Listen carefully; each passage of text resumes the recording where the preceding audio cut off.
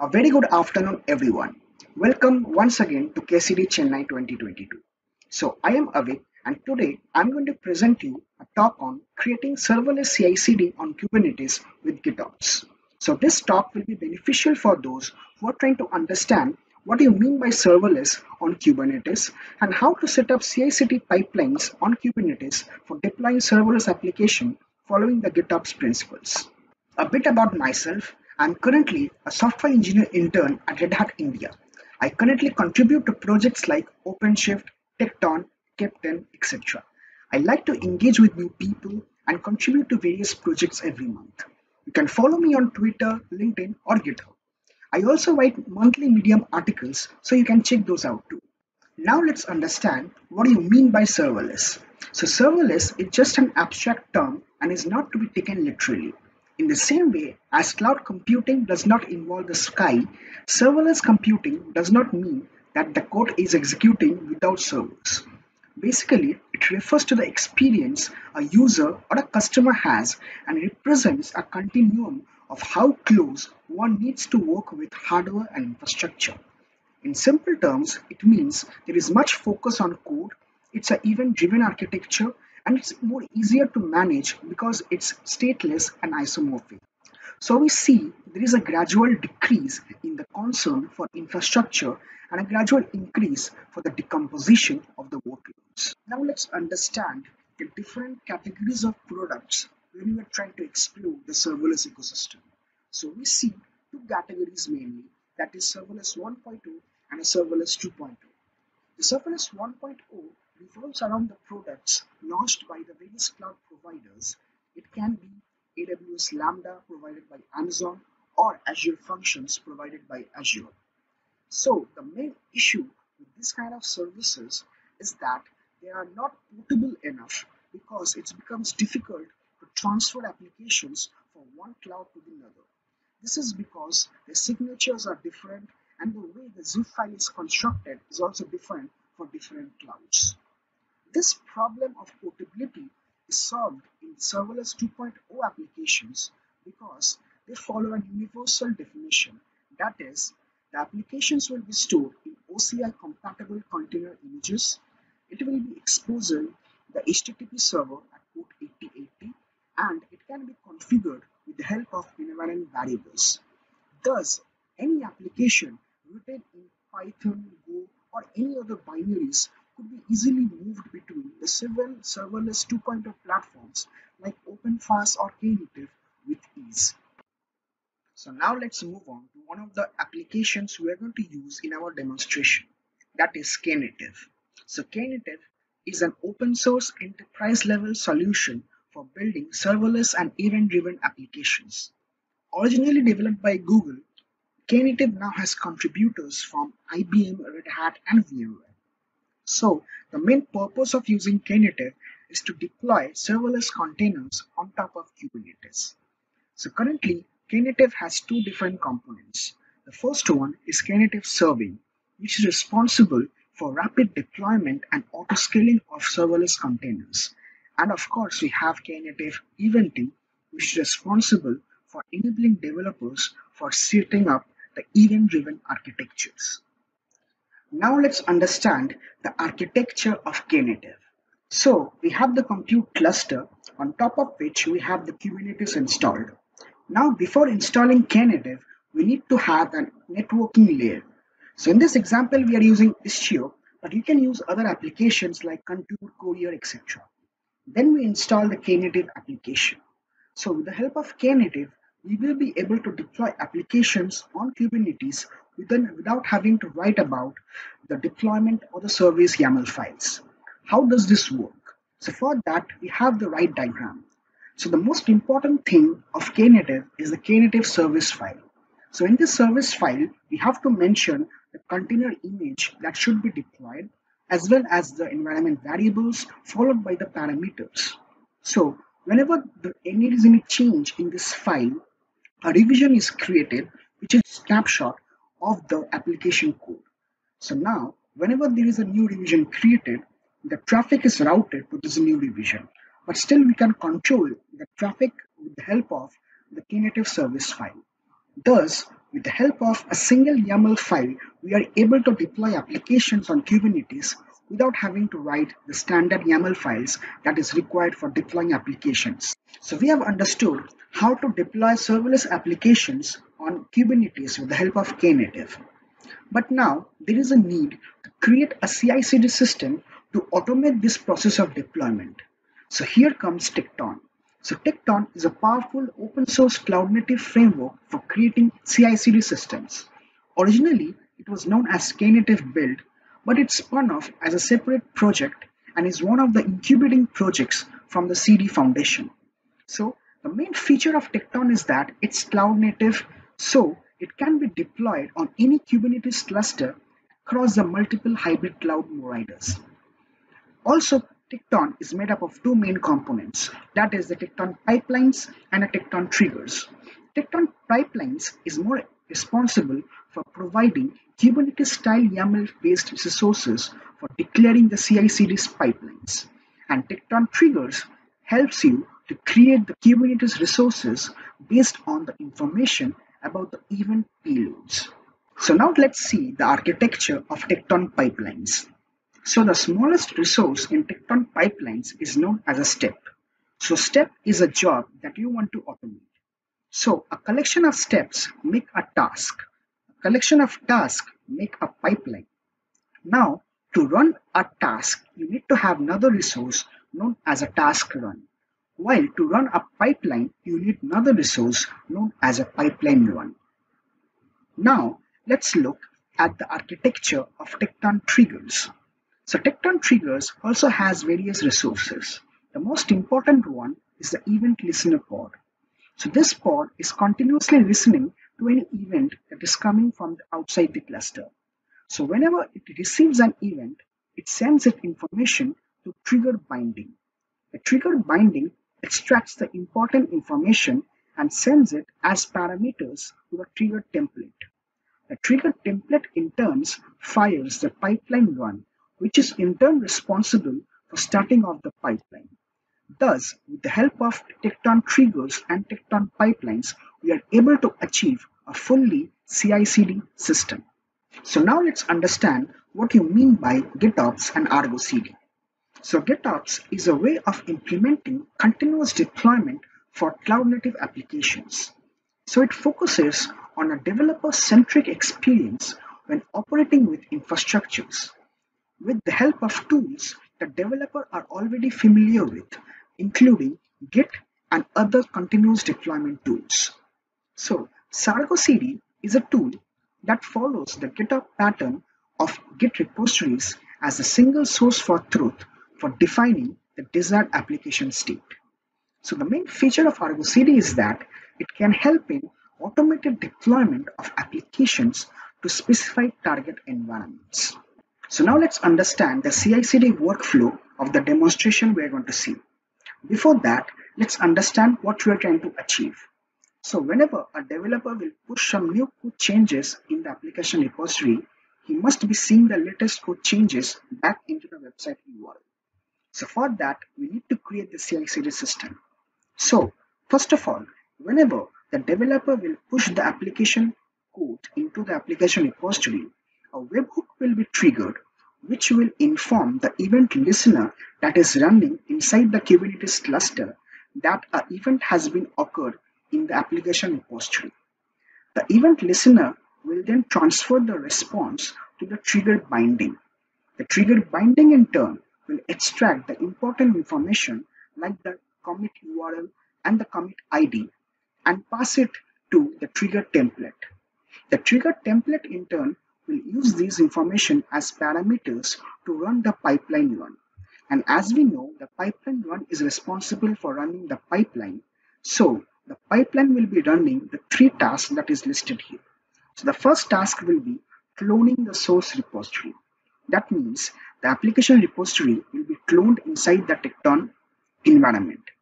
After that, the application repository contains a Docker file. So with the Docker file, we will be able to build the Docker container and push that container image into Docker Hub. After that, the third task will be fetching the latest GitOps configuration details from the GitOps configuration repository. So this repository contains the Knative YAML files as well other configuration files. So after fetching these files, our task will be to update the Knative service YAML so that it now contains the information about the latest Docker container that has been pushed to Docker. So after this change is made, then the updated file is again pushed into the GitOps configuration repository. So this entire process must be done automatically. On the other hand, Argo CD is constantly looking at the GitOps configuration repository. So whenever it sees there is a change in the files in the configuration repository, it understands it is out of sync. So it fetches the latest files from the repository and then applies those in the Knative environment that is underlying inside the Kubernetes cluster. So now, with the help of the Knative service file which has been updated with the latest Docker image, the application developer can see the latest code change in the application URL. So now let's explore the code base to understand how the configuration files for managing the Knative, Tecton and Argo CD are written.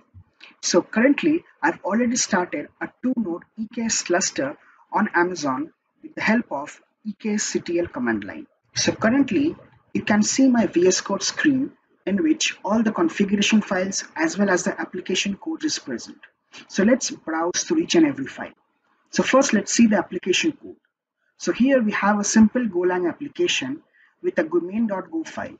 So in this main.go file, we have a hello world that is going to be printed on the website. Apart from this, we also have a Docker file. So this Docker file will be used to create the Docker containers in our CI/CD pipeline. So next, we have the Knative service YAML file. So in this service YAML file, the most important thing is the container image name. Here you can see it is directing to the Go sample app that is present in my Docker registry. Apart from this, you can also see a Docker tag mentioned. This is important because we are going to update this Docker tag automatically with the help of the CI/CD pipelines in the further steps. So finally, let's see the configurations for the Tecton pipelines and triggers. So first, let's start off with the explanation of the task configuration. So here we can see there are two different files for the two tasks. But according to the diagram before, we have three different tasks. So the first task, that is the cloning of the Git repository, is a very common task and is present in almost all the pipelines. Therefore, rather than writing the task manually, I have downloaded the task from the Tecton Hub. So Tecton Hub is a marketplace from where you can download pre-created tasks and use them directly in your pipeline. So from this, I have downloaded this git clone task and I have installed it with this simple command.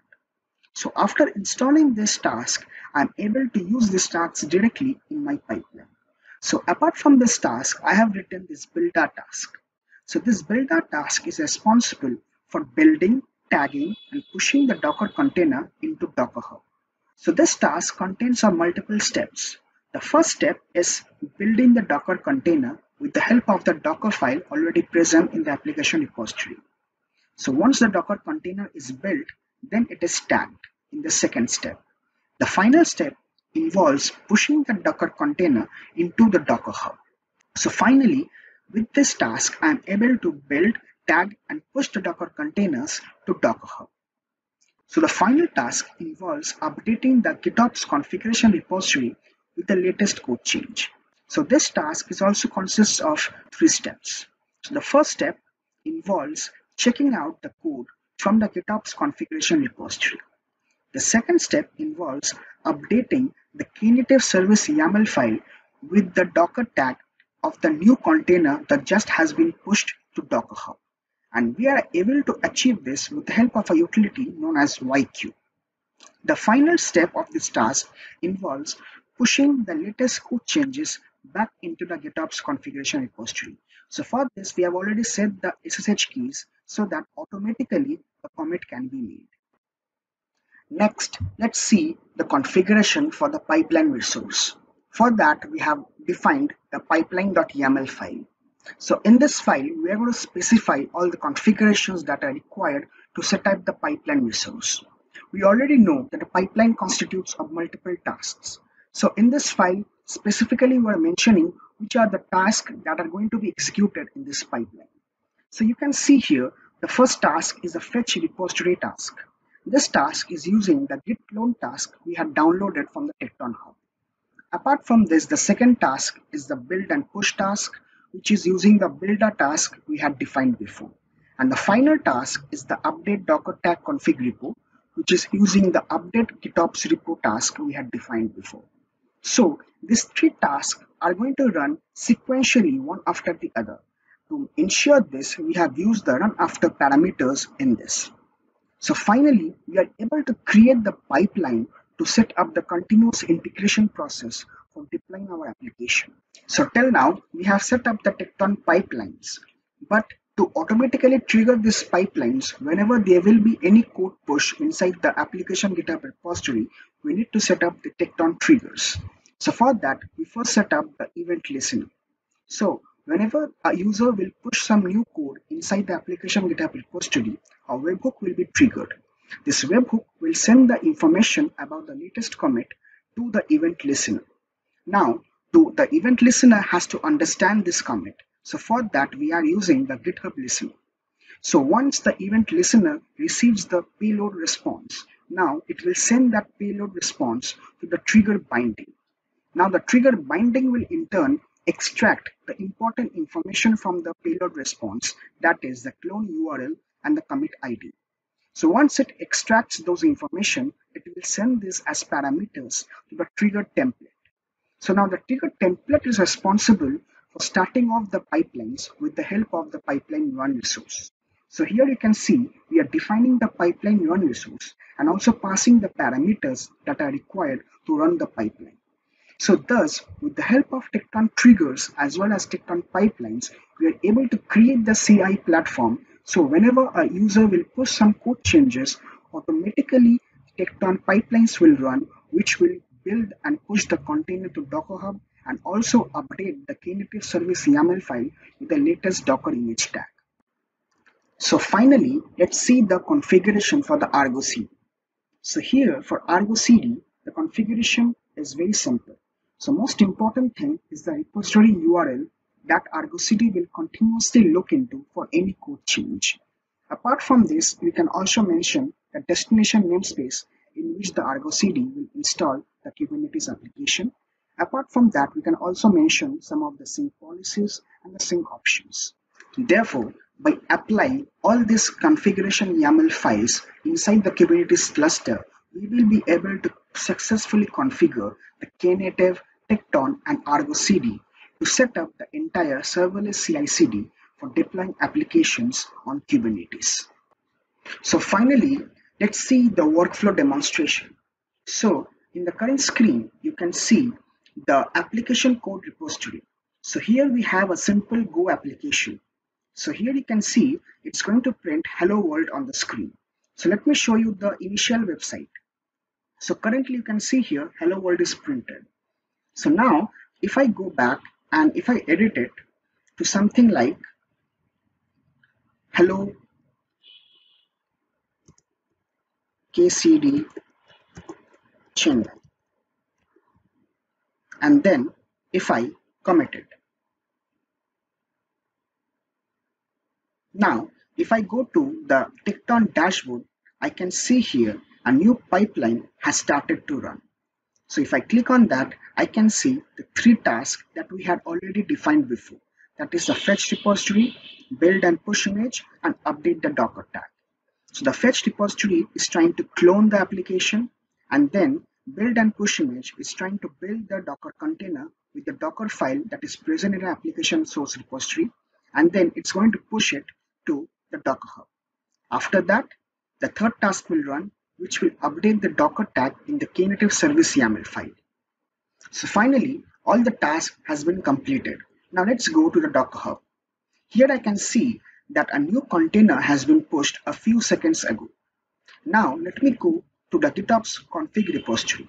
Here also I can see a code change or a code commit has been done 28 seconds ago. So if I click the commits and see what is the change that has been done here, I'll see the Docker container tag has been updated. Now this tag is exactly the same tag that has been updated here. So now I can understand that the Knative service YAML file has been updated with the latest Docker tag automatically by the Tekton pipelines. So this completes the three tasks of the Tekton pipelines. So finally, if I head back to the Argo CD portal, I can see the sync status is OK. And also I can see it has succeeded a few seconds ago.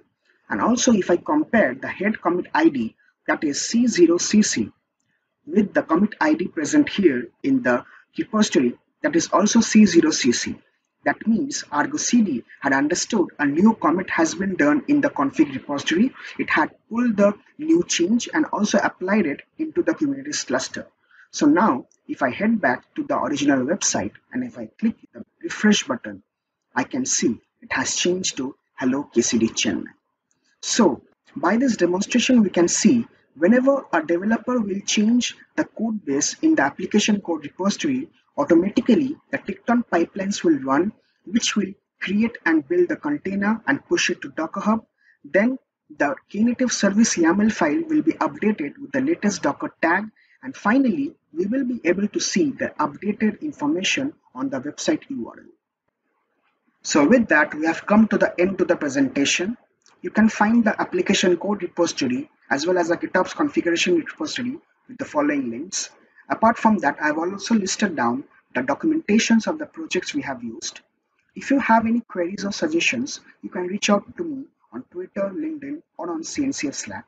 You can also scan this QR code to get all my social accounts. Apart from that, I'm also going to write a written walkthrough of the entire demonstration. So for that, keep tuned to my Medium page. So I hope you have loved this presentation. Thank you all for joining in.